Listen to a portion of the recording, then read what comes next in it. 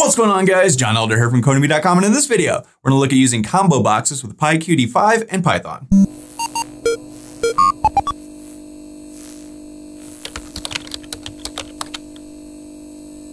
Alright guys, like I said, in this video, we're going to look at ComboBoxes with PyQT5.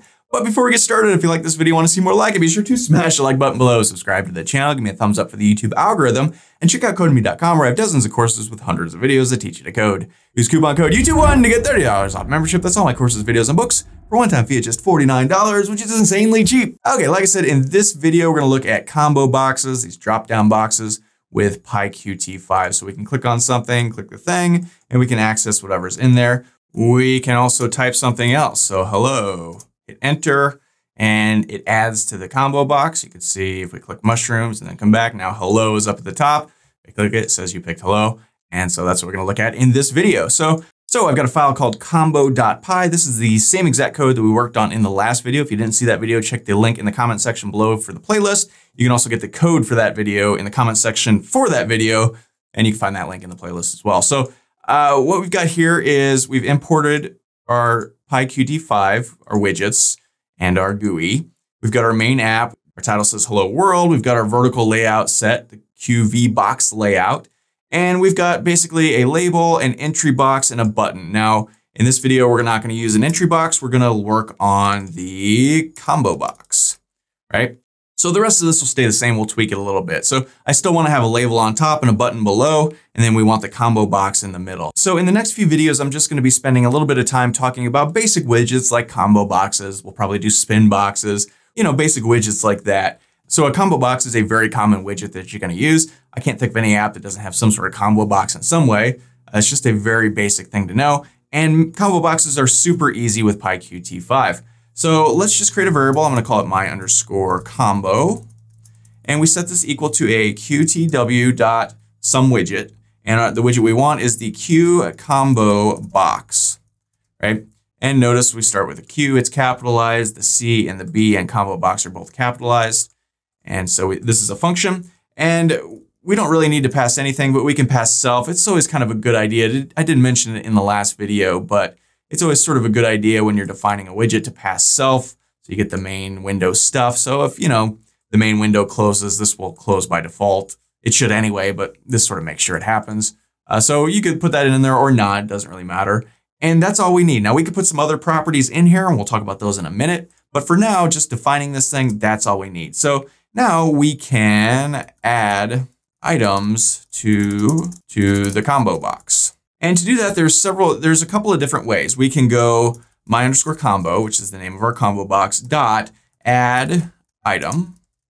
And you'll notice we've got this camel case going on. If you're curious why PyQt uses camel case instead of underscores like most Python stuff does, you know, in regular Python, we would call this like something like that. But with PyQt5, it's always camel case like that. And that's because PyQt5 is based on Qt, which is built completely with C++. It's a very C++ oriented thing. And most of the C++ things that you use kind of got brought over in the Python version and stuck around. So that's one of the reasons why we see things like that. So anyway, it doesn't matter. So to add an item, we can just add it. So I can go pepperoni. So we're picking a pizza thing or something. And let's come up here to our label and then let's say pick something from the list. Hello? I don't know. And let's make this font a little bigger too, just for fun. Okay, so we've now added an item and it's just one thing. So we can continue to do that. We can just go, for instance, make, I don't know, a few more of these and we can say, you know, cheese. We can go mushroom. We can go, I don't know, what's something else? Peppers. Are there peppers on pizzas? Yeah, I think so. So this will do that. Now, we can do a couple of things here. We can add other sort of data type things here. So if we wanted to, for instance, have this do something else, we could give it a number like 1, or we could give it some other thing like something, right? We could pass, like I said, a number. We'll call this one 2. We could pass objects in here. So you could pull your qtw.QWidget from up here, right? We could pull this entire object in here if we wanted to and reference that, or you could just leave it blank like that. And we'll get into what these things are in just a second, but just sort of keep this in mind. So this is one way to do it. And there's a couple other ways we'll probably talk about in just a second. But for now, let's get this thing up and running to make sure all of this is working correctly. So let's come down here to my button. And when we press it, we want this press it function to be called. And here's that press it function. We did this all in the last video. And when that happens, well, one, it's clearing the entry box and we don't have an entry box anymore. So let's get rid of that. And then what it's doing here, it's changing our label to something here. And instead of this, let's have it say you picked, and then instead of myEntry.text, this will be my combo.something, right? Now there are several different things you can call. You can call text, you can call data, which will bring this thing forward. Text will reference the first thing. Data will reference the second thing. You can also call the index, which will give the index number of the item. So each of these are numbered, right? Just like a Python index. So the first one is the 0th item. Pepperoni is 0. Cheese is 1. Mushroom is 2. Peppers are 3. So you can call the index item. We just want to call text, but instead of text, it's actually current text. Now notice the lowercase c and the uppercase t. Got our camel case going on as always. Oops. So, okay, that looks good. Now, one last thing we have to do, whenever we create a widget, we always have to then put it on the screen. So let's say put ComboBox on the screen. And to do that, we could just copy this same thing that we did for our label. And instead of my label, this is, of course, my combo. Because that's what we called it right here. So, okay, that should do the trick. Yep, let's go ahead and save this and run it. Head back over to our terminal. Notice I've got my virtual environment turned on. I'm in my C PyQT5 directory, which is the directory we set up in the last video to hold all of our PyQT files. And to run this, we just go Python combo.py and pick something from the list below. We can pick mushroom, click the button, boom, you picked mushroom. Very cool. Cheese, you picked cheese. Now it's returning the thing that we have listed here. So peppers, you picked peppers. Because down here, right here, we told it to return the current text. We could also have it return the current data, right? Which I mentioned is the second thing listed right here. So something to this whole class thing here or nothing here at all. So if we go ahead and save this, run it. Now, when we click on one of these things, for instance, peppers, remember peppers didn't have a data type after it. So we click this, it says none. For pepperoni, it was something. For cheese, it was the number 2. For mushrooms, it was that whole object. So it's returning in a whole object here, which is a class of PyQT5.QTWidgets.QTWidget, which is kind of interesting. And like I said, the last one just has nothing at all. So it returns none. So if you want to return something like that, you could do that. There are instances where you may want to do that. We can also come down here and instead of currentData, we can call currentIndex. So if we save this and run it, this will return the index number of the item selected. So remember, pepperoni is the 0th item. So this will return 0. Cheese is the first item, so 1. Mushrooms is the second item, and peppers is the third item. Even though there are 4 items, remember, these are just like Python lists. They start at 0. So pepperoni, 0. So why is that useful? Well, there are times when you may want to pull out a specific index number. You can do that. There are times you may not know how many items are in your list and you need to loop through and find out. You can use that for that. Lots of different reasons why you might want the index number for your combo box. So, okay, that's cool. Now, one more thing I want to look at is we can edit this. We can make this to where we can type something in. You can see here, I'm clicking on the first one here, and if I type, you can't tell I'm typing though, nothing happens. That's because this is not editable. We can set it to become editable, and then we can add items to our combo box by typing them here and then hitting enter on our keyboard. So let's go ahead and do that real quick. It's super easy. We just come back here to where we defined our combo box and we passed in self. We also want to pass in now a couple of other things. Let me put this on a separate line so we can read it easier. We want to make this editable. So we just call editable and set that equal to true.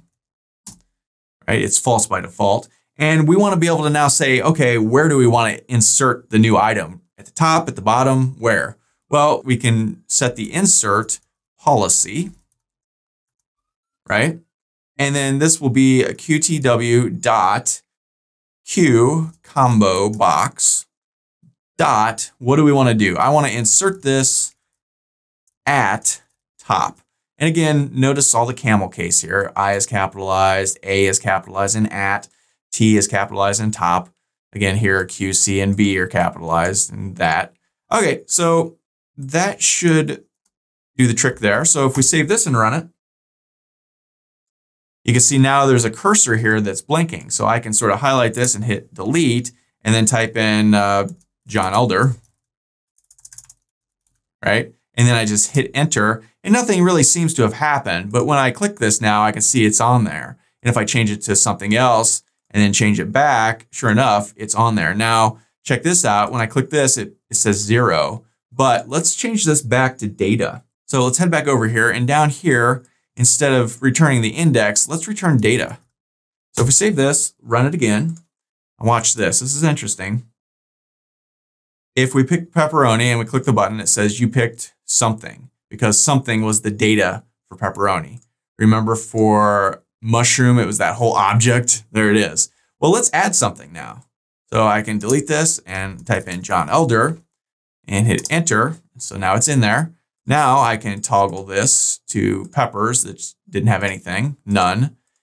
I can toggle this back to pepperoni, which had something, right? Now I can toggle it to John Elder. It has none too. Why? Because we just added John Elder manually and there was no data type. There's nowhere to put a data type even. It's not really a data type. It's a data object, I guess. There's nowhere to put a data thing, right? So it has none. So if you're going to use an editable thing, keep that in mind. You won't be able to add a data thing to the end of it. If you're just dealing with text, this is no big deal. So we can change this back to text. Instead of currentData, we change this to currentText. Probably want to spell it right. Save this, run it. Click the button, you pick pepperoni. I can type in John Elder, hit enter. Toggle this to something else. You click mushrooms, John Elder. You picked John Elder. You should always pick John Elder. Anyway, so it works with text. So the current text will be whatever you typed in because obviously that's what the current text is, what you typed in. It's what's added to the list that's shown on the screen right here for our dropdown. So that's pretty much all there is that's interesting about combo boxes. We could fiddle with this thing a little bit. If we came back up here to where we defined it and we inserted it at top, we could, try to insert at bottom. Save this, run it. Pull this guy over. Let's type in John Elder. Boom, hit enter. Now you can see now it's at the bottom. We can click here. You picked peppers. Pepperoni is still the first thing listed. John Elder is at the bottom of the list. I would probably normally do that because when you're adding things, you tend to want to add them to the bottom, which leads me to the last thing I want to talk about. When we first created this thing, I mentioned there are several ways to add items. So we did this add item. You could also do plural if you have several to do at once. So we could go my_combo.add items, right? And now you can pass in a Python list. You can see our square brackets. And inside of here, I could just, 1, 2, 3, whatever. Now we can pass this list. Now this will add all of them to the end of the list. So every time we're using one of these things, it's adding them to the end of the combo list. So let's go ahead and save this and run it. Make sure that looks okay. So now when we click this, we see down at the bottom 1, 2, 3, and 1 per line. It's adding the things from our Python list. We can also insert into specific positions. And to do that, we call myCombo.insert item, right? And you can do the same thing here, plural, I believe, like we did here with the Python list, but we'll just do singular, insert item. Now this will take 2 arguments, a position and a thing. So let me call this third thing. So this is what's going to be added to the combo box. Now we have to tell it where we want to insert this. So 0, 1, 2, 3. Let's put this in the second position. So 0, 1, 2, which will be the third thing in the second position, right? Because remember, these all start at 0. So if we go ahead and save this and run it, we see pepperoni 1, cheese, and then third thing has been inserted in the third spot here, but it's the second spot. It's the second index item, but it's the third thing. You understand what I'm saying? Anyway, you can do it like that. So if you know exactly where you want to put it, which index position, you can use insert item. Like I said, you could also do the plural, and we can create a Python list here. And, you know, 1, 2,